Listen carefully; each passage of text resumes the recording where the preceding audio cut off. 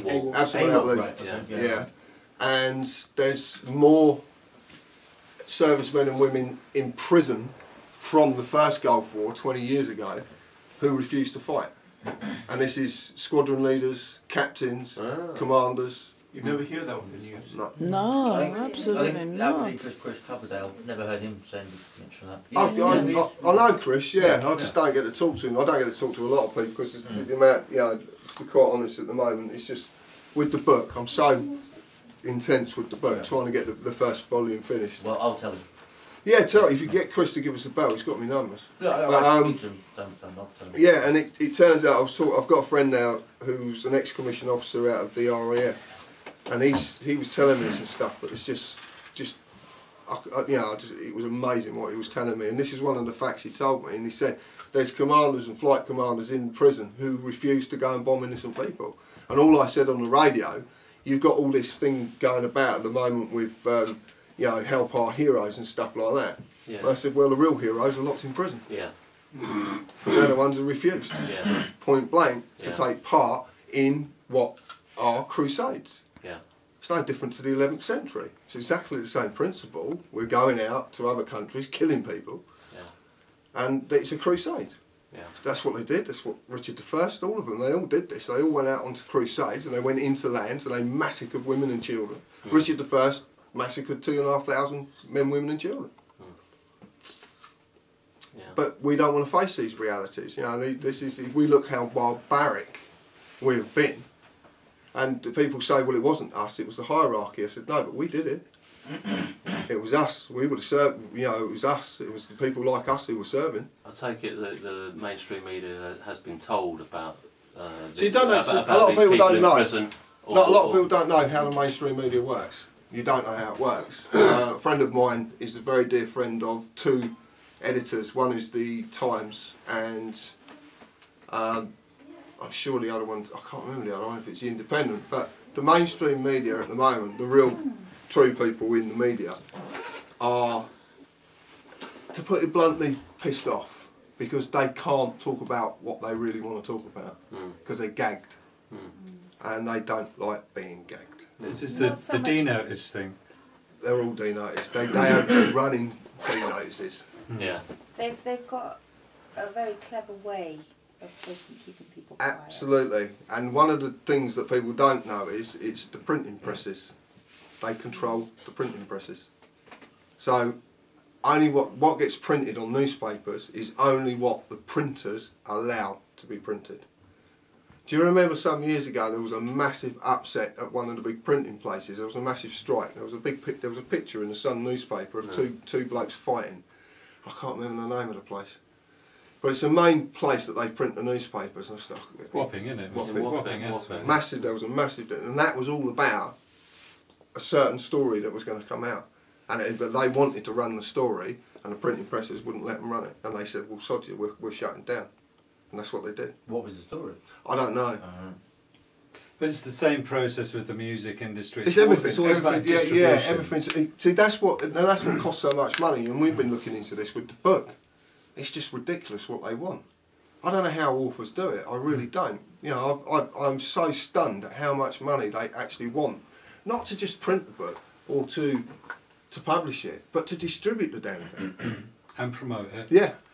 And you have to have a number as well for ISBNs, the book, an ISBN. You have to buy a bank of them. There's not just one, there's about 10 of them. You have to buy, it's ridiculous. I didn't know all of this. When I started writing this book, I thought, oh, well, I'll just write this book and sell it on the website. That's my logic of things. And you cannot actually sell a book without that you can number. sell it, but it can't be searched for.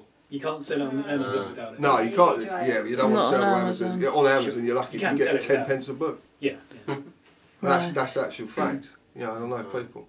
But so the information I get, I'm very privileged in a lot of ways because the people I get to talk to, it's like this. Just recently, this mad thing happened. This peer stands up in the House of Lords and says all of this about Foundation X, about this pumping into the economy 5 billion and 17 billion, and they'd already done it in America. They just didn't say that bit. The Federal Reserve didn't have a problem taking 5 billion instantly. They took it. Oh, we'll have that. Us lot, there's no way that we're going to accept it. And the reason we won't accept it is because the national debt is a fallacy.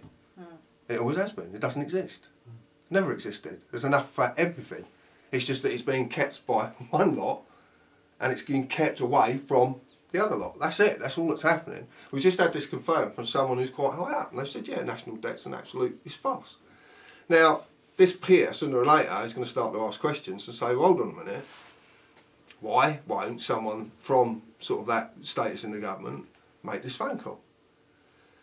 And especially when this Foundation X or this organisation, corporation, can be validated by the 6 most powerful people in the world. Why won't they do it? Well, the reason they won't do it is because that would alleviate debt, and that's how everyone's controlled debt. You've afforded into buying a house, and then when you've bought that house, tied. You're very absolutely, tied. Absolutely, and nobody's going to sort of roots and move. Absolutely, that's why they've got you. They've got your hook, line, and sinker. If you do go, to come back is even harder. Absolutely. So what happened was, and this is just madness. I was talking to a friend of mine. He said he's got a mate who runs sort of an exclusive taxi service, like a chauffeur service for picking people up, you know, nice cars and all that sort of stuff. So he's picked this geezer up, and this geezer's having a natter with him, which is quite unusual. He's had a few to drink, so they get a bit chatty, a bit like pillow talk. That's that most people have been shot down by pillow talk. But Edward VII, classic example of that with what was her name? Lily Langtry. Lily Langtry. Edward VII he really got in a lot of trouble through pillow talk. But so he's chatting, the bloke's chatting. And he's saying about what he does, and he's saying, and they got to talk about the national debt, because my friend's been listening to what I say, and the bloke turned around and says, there ain't no national debt. He said, it's all a fallacy. He said, who told you that anyway? And this is just a friend of mine. He says, well, tell him he's right, because he's absolutely bang on. There is no national debt. It doesn't exist. He said, and all I kept saying to people is, if you have the power to create money from thin air, why would there ever be debt? Because that's what they do. They create money from thin air. There is nothing backs it, nothing at all. It's just a piece of paper. And they can create as much of it whenever they want to. Or they can take it away if they want to. They control it. It's a product for you to use. You never own it. It's never yours because it has a copyright on it. And you can't own anything that's copyrighted to someone else. You've just got the privilege to use it.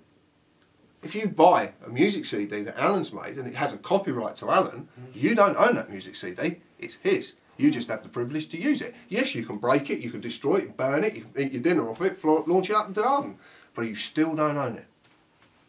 You never own it. You buy a book, copyright, it's not your book. It's never your book. It's copyright. It's theirs. But you don't look at it this way. No one looks at it. So this is a product that you use, this piece of paper. It's meant to be backed by gold. It actually says on it it's meant to be backed by gold or sterling silver, which have been traded for gold. But it hasn't been like that since 1920. So it's being produced from thin air. My 13-year-old daughter said to me, Dad, if we're so desperate for money, why don't we just print some more?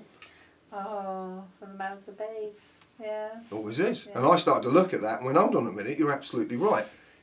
If you have the power to create money from thin air, then why don't you just produce more? So if that exists, then it's been manufactured for a reason.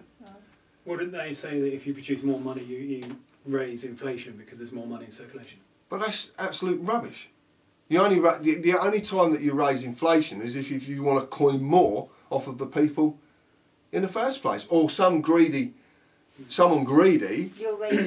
sitting on top of the pile. It's like the pharmaceutical companies, right? My sister used to work for SmithKline and Glaxo. We were SmithKline and French at the time. And she worked she was an accountant. My sister's an accountant. So obviously she deals with all, she was quite high up in her department. And they used to have these meetings about winter coming. And they used to go and sit in these meetings. And the meeting was about how much money they were going to make during the winter period. It was about how much money they were going to make. Going to Scotland right now, undertakers have just put their prices up 10%. Because the gas services are putting their prices up 10%. So it equates that less people can buy gas or afford to buy gas, so more people are going to die, so the undertakers are going to make a killing, literally. But this is how it works. And it's not personal, it's just business. So don't ever, don't take it badly. It's not personal, it's business. Pecking order. Yeah, everything's okay in business. Everything that you've ever seen, everything you ever watch, everything is just repackaged. It's the same content with a new label. Look at fashion.